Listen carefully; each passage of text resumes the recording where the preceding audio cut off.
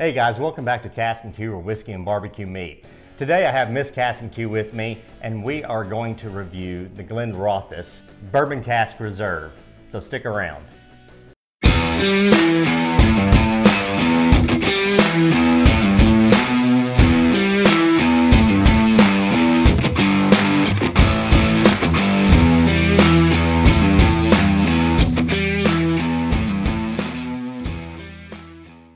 Hey, thanks for sticking around. So on the last video that Miss Cask-n-Que was on, we did a comparison between Scotch and bourbon to see which one that she liked best. This is the Glenrothes Bourbon Cask Reserve. So this Scotch is actually finished in bourbon barrels, first and second fill. There's nothing that shows on the contract, on the label, if it was a first fill or second fill barrel. So we're gonna give this one a try and see what Miss Cask-n-Que thinks. So the Glenrothes Bourbon Cask Reserve is a Speyside whiskey. It's lighter in color and it's gonna have some of the bourbon notes that you would expect from a typical bourbon, along with the malt flavor from a Scotch. The Glenrothes has a troubled history. It at one time burned down, it's changed hands so many times, different owners, different bottling companies it's been associated with, the list goes on and on and on, and I can put that history in the description box below. So the maturation of this whiskey is from American oak cask as well as Spanish oak casks. All right, so in our last video with Miss Cask-n-Que, which I'll put a card above her head, tell us a little bit about your experience with, we drank Scotch and we also drank some bourbon. Yes, I was expecting to like the Scotch better. Why is that? Because of the color. It was lighter yeah. in color, but I preferred the bourbon to the Scotch. Was there a certain reason that, I think you explained in the video, but just as a refresher. I think too, like the bourbon is more familiar to me. I've had it in, the old fashioned, I've had it in some mixed drinks, but just looking at them, to me, the Scotch looked less intimidating, just because of the color. Sure. But then I was surprised that the bourbon actually, I preferred the bourbon. You preferred the bourbon, that was surprising, yeah. That's not uncommon. A lot of folks think, the Scotch, since it looks, a lot of times it doesn't have that deep color because it's not always a first fill cask, meaning that with bourbon it has to be a first fill cask, right? So that cask is new and the liquid, it absorbs all of that flavor from the cask, the wood flavors, and so in addition, that means color, more of a bold color than what a Scotch does. And a lot of times Scotch is second fill or ex-bourbon casks that a Scotch distillery will buy from bourbon distilleries. And I guess I'm going by just like what I know about beer. Like when you're looking at beer, a lighter beer is, I guess as far as girls go, like it's lighter, it's more refreshing, and the darker the beer gets, it's heavier. It's a little bit opposite. Right, that's what I'm saying. I think that's why when I saw the Scotch, I was just visually drawn to the Scotch because of the color. Because I'm thinking, like when I choose a beer, I usually choose a lighter beer. Yep. That's just, kind of the nature of the beast, so to speak. Right, and that just goes to show you how inexperienced I am with Scotch and bourbon, that I, didn't really have that background when we went into that video. So the reason I picked the Glenrothes Bourbon Cask Reserve is because it marries both of those flavors together. So you have a lot of the bourbon flavors and you have some of the Scotch flavors kind of all intertwined. Now I do have a question because I did try to do a little homework today. Good. So, because this says Scotch whiskey. I know the expression is a whiskey. You're close, yes. Is a bourbon. All bourbon and all Scotch is whiskey, but not all whiskey is bourbon and Scotch. Oh, okay, so that's kind of like the whole rectangle square thing. Yeah. So, but this kind of confused me when I saw that it said Scotch whiskey. So, like, what exactly? And a lot of times you'll see, so on this particular bottle, like in Scotland, they'll say whiskey. It'll be spelled W-H-I-S-K-Y, and sometimes you'll see it W-H-I-S-K-E-Y. Yeah, and that's just a regional thing. Okay. Yeah. So to answer your question, so there's all kinds of different whiskeys. There's, the two main whiskeys that you hear about is bourbon and Scotch. So there's Canadian whiskey, there's whiskey from other states, and it's a common misconception. A lot of people think that bourbon is only from Kentucky.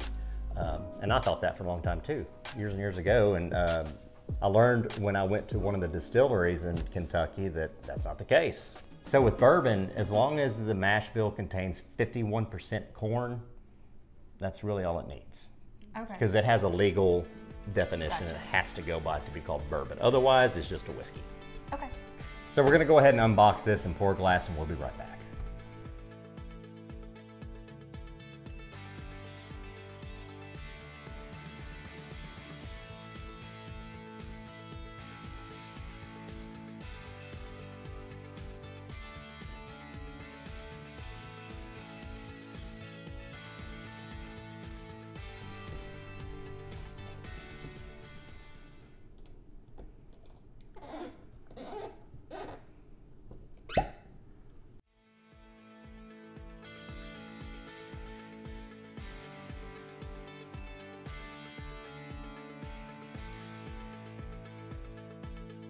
All right, now that we have a glass of this poured, we're gonna just kind of explore it a little bit. That means we're gonna nose it, you know, when we smell it. That's just a fancy word for smelling it. Yes. See if the whiskey smells good. Take it to the nose. That's right. Yeah. We'll kind of look at the color and see what kind of legs it has, meaning like the viscosity of the whiskey, and we'll give it a rating. And we go by availability, taste, and value. I know you don't know what this costs, but I'll let you know it's 45 bucks. Not bad. No, not bad, and it's readily available. You can go just about any liquor store. Pair of shoes. Yeah. It's not bad. Like one shoe or A each pair. shoe each? Yeah, a pair. Okay. Okay, so on this whiskey, when you kind of swirl it around and look at it in the glass, it's like a real light gold. Yes. Like, wouldn't you agree? I mean, it's a pretty color too, I think. I like the color of a Mick Ultra. Yeah, it kind of is. Yeah. It's got some legs to it. You see the little teardrop deals running down? I do. Yeah. I see that. Yeah. And that is a good thing? Yeah, yeah. Okay. Usually the longer that those teardrops take to go down the glass, you can tell that it's probably going to stay on your palate longer. Okay. You know, so Gotcha. a lot of times when you see them go real fast, it's kind of watery. That's usually an indication that it may not stick around very long on the palate. Okay. And So, that's you want it to stick around. if it tastes good, yes. Okay. 'Cause to me, that would be a bad thing. I want it to go away. I know. Okay. So let's go to let's sniff it. Let's go to the nose and Okay. see what you pick up. Okay, so not so much the burning that I experienced with the first go round. Yeah, didn't singe the nostrils too bad. No, not at all. I do pick up some citrusy type things. Yep. Am I close? Well, I mean, it's all individual, but yeah, I mean, not a wrong they answer. suggest what you're supposed to smell, but I don't like to. I try not to read that stuff and just go in blind and see what I see, Okay, and then so then compare. What do you pick up? So you just get mainly like citrus. Anything else? Like, if you had to look for another flavor, is there anything else that pops out? No? Okay, that's fine. So right away you get there's a little bit of ethanol, but not bad. Like, I think that's the first thing I noticed, but that's not necessarily a bad thing. That's just part of whiskey. Right. Some, The alcohol. yeah, there's a little bit of it, but it's not bad. This is a 40 ABV, so 80 proof for bourbon fans. But the ethanol is very, very light. And overall, this is a crisp, light whiskey. You get a little bit of the barrel char, but not much. Citrus is there for sure. I think that's probably the second thing I noticed. So I was right about that. And some vanilla and a creaminess, like a creme brulee type of smell almost. Like the crystallized, like Yeah, when they like the sugar? Yeah. Sugars, Yep. There might be a little hint of like some like a earthy grass type smell there, like fresh cut grass. I get the earthiness. Mm-hmm. Yeah. I'm picking up something that's rich, but I can't pinpoint it. I don't know what that is, but I like it. The nose, I think, is like a delicate kind of balance between all those different things. Yes, definitely milder compared to what I had last time. Yeah, Which yeah. I don't remember the name of it. You had the Oban, you had Oban 14 last time. I remember it being a lot more overpowering when I was Yes. smelling it. And for sure, Open 14, that's different. That's a Like different kind of deal. That's a different, Yeah. Like I was like, I'm not sure I want to. different style of Scotch than this one. This one is a Speyside, so that's usually lighter, fruitier, Okay. and Okay. I don't know, just more approachable for beginners, I think. Okay. Well, let's give it a drink and see what you think. Okay. Just a little tiny sip. Keep it on the tongue. I'm gonna go out on a limb here. Vanilla? Mm-hmm. Like vanilla extract, almost kind of strong. Yes. Like oily and vanilla. Yeah. Mm-hmm. And the citrus.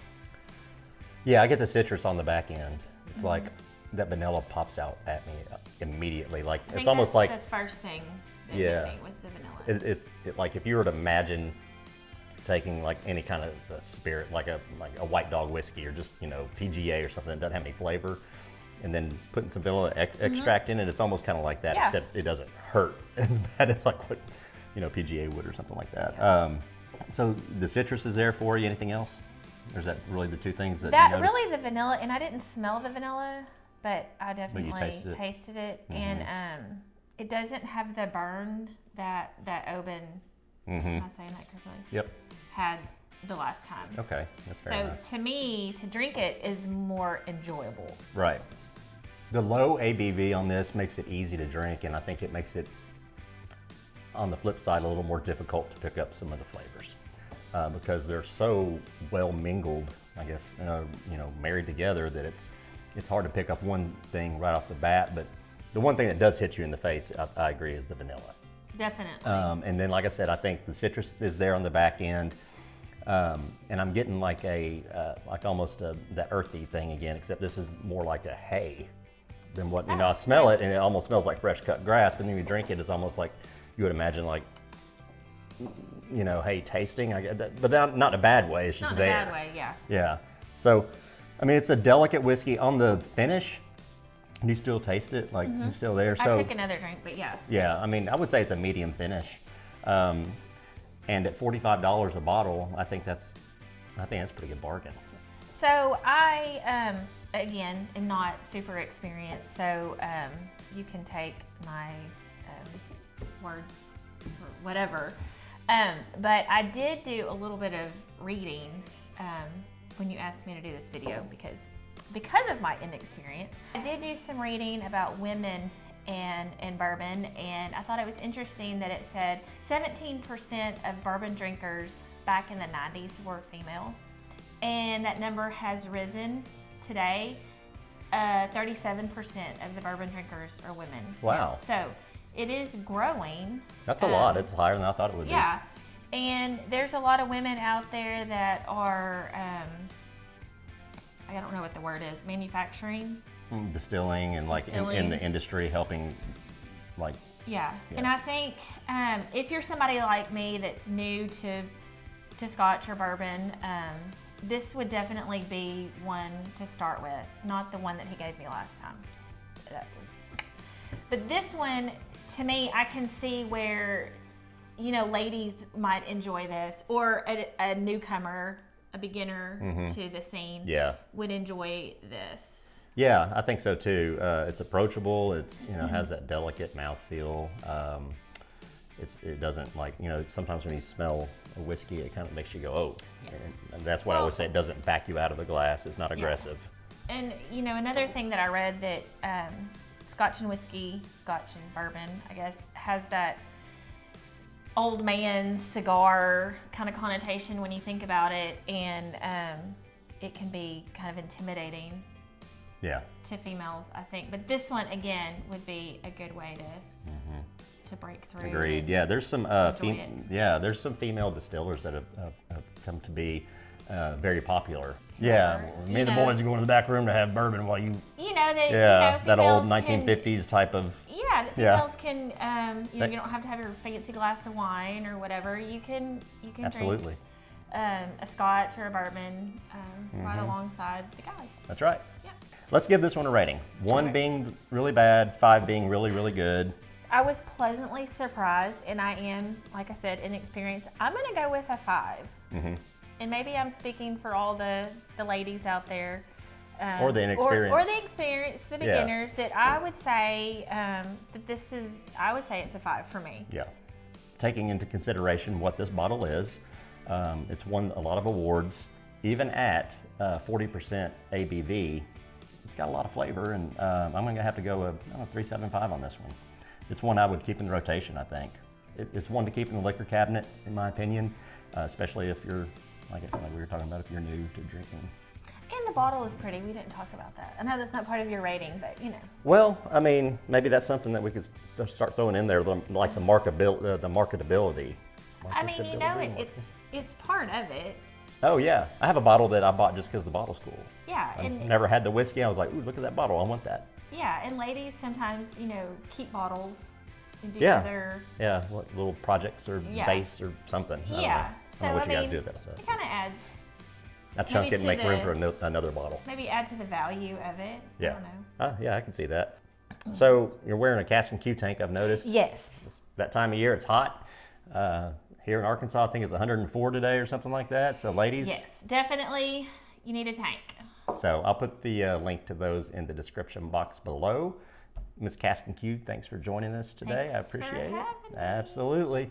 Hey, if you like what we're doing over here at Casks-n-Que, then be sure and like, subscribe, and smash that bell. It's going to notify you anytime I upload new content. Thanks for sticking around. We'll see you next time.